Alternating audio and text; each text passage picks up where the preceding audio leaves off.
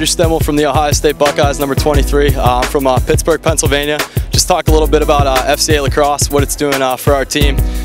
In Columbus, we've had a Bible study for about the last, I would say, 5 or 6 years, and we just keep passing it along to each other. FCA has been real big, where you get a Bible study in every Thursday night and right before the game, and it's just been great for our team, great to come out here and play to glorify the Lord, and you know, we just thank Him for a beautiful day here, Ohio State versus Navy, and thank Him for keeping everybody healthy, and just, you know, thank Him for a great day again. So thanks, guys.